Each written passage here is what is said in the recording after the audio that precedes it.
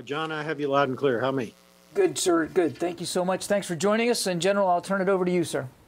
Yeah, thank you very much, John. It's great to be with you and the press corps there today. Before I go on, I just want to remind everybody to keep those warriors and heroes that lost their lives yesterday in our thoughts and prayers, along with their families, the folks that continue to serve in Afghanistan and around the globe doing our nation's business.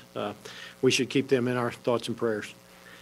Less than a month ago, I was with you there in the room talking about our Global Information Dominance Experiment 3, and today I'm here to discuss U.S. Northern Command's support to Operation Allies Refuge. In addition to our no-fail mission of defending the homeland, United States Northern Command provides defense support of civil authorities, or DSCA.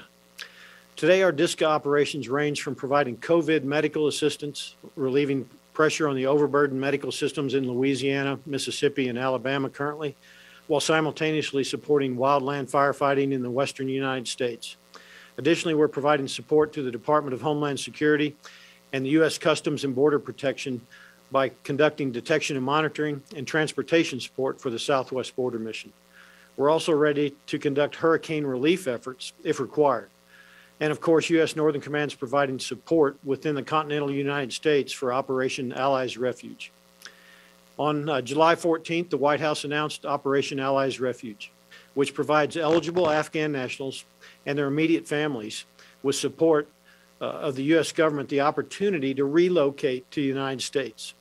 The Department of State subsequently activated the Afghanistan Coordination Task Force and requested the Department of Defense provide temporary support for up to 3,500 Afghan special immigrant applicants. On August 15th, the Department of State requested and the Secretary of Defense approved additional support for Afghan special immigrant visa applicants and other vulnerable Afghans. In response to this request, the U.S. Northern Command, we're providing temporary housing, medical screening, transportation, and other services for both Afghan special immigrant visa applicants and at-risk Afghans. U.S. Northern Command has been tasked to build capacities to support up to 50,000 Afghans. To do that, the Department of Defense under U.S. Northern Command has established task forces at Fort Lee in Virginia, Fort Bliss in Texas, Fort McCoy in Wisconsin, and Joint Base McGuire-Dix Lakehurst in New Jersey. And on August 25th, the Secretary of Defense authorized 3 additional military installations to provide support inside the United States for Afghan special immigrant visa applicants, their families, and other at-risk individuals. This includes Marine Corps Base Quantico and Fort Pickett in Virginia, and Holloman Air Force Base in New Mexico. As of today, Fort Pickett has a capacity of 1,000 Afghans, and we're working with the other 2 installations, Holloman and Quantico, to finalize their final respective capacities. Additionally, while not a task force, U.S. Northern Command is supporting Operation Allies Refuge with services and additional forces, including assisting with managing the flow of evacuees at Dulles Airport and the Philadelphia International Airport in Pennsylvania. That airport is opening up today. Additional sites are possible. Here's a snapshot real quickly of some of the numbers that you'll see at the task forces. So Task Force Eagle at Fort Lee, Virginia stood up in July and currently has a capacity for 1,750. To date, Task Force Eagle at Fort Lee has supported 1,647 Afghan special immigrant visa applicants and their families, nearly half of whom have completed the process and have moved on with the support of the Department of State, non-governmental, intergovernmental organizations, and volunteer organizations. Task Force Bliss at Fort Bliss, Texas currently has a capacity of 5,000 and received first flights with vulnerable Afghans on Saturday, August 21st. The base has supported to date 2,160 Afghans housed in a mix of hard and soft structures. Final capacities expected to be at least 10,000. Task Force McCoy, Fort McCoy, Wisconsin, currently has a capacity of 10,000 and received their first flights with at-risk Afghans on Sunday, August 22nd. To date, Task Force McCoy has supported 2,383 Afghans who are being housed in hard structures with shower and bathroom facilities located in each building. Task Force Liberty at Joint Base McGuire-Dix Lakehurst, New Jersey, currently has a capacity of 3,500 and received its first group of Afghans Wednesday, August 25th. To date, Task Force Liberty has supported 1,192 Afghans who are being housed in a mix of hard and soft-sided structures.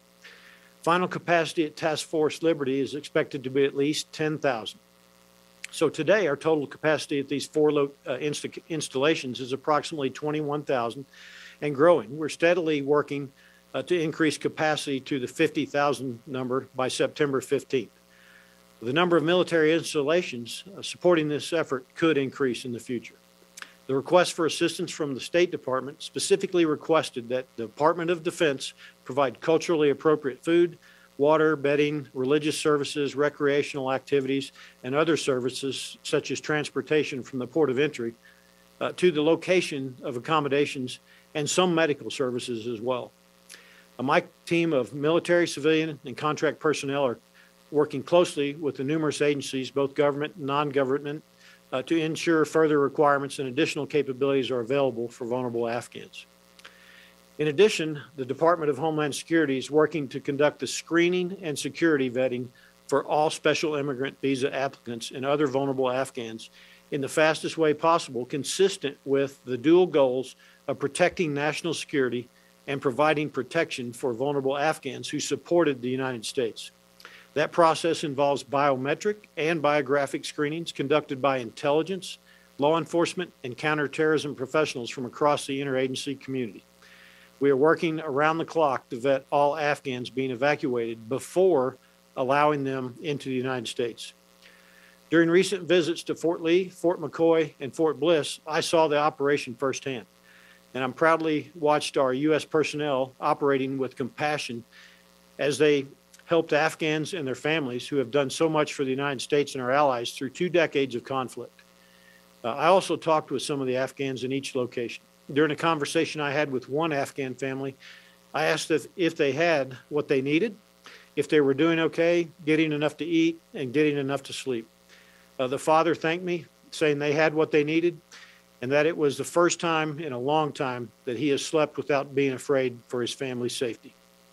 So thousands of soldiers, sailors, airmen, Marines are working across the United States to complete this incredibly important mission to provide our Afghan colleagues a safe harbor while they finalize their immigration process. I'm also grateful for the support of the communities surrounding each of our bases and for the volunteers and others who are aiding in all of these efforts. Together, we're honoring our commitment to our Afghan partners and their families. And I look forward to taking your questions. Thank you. Thank you.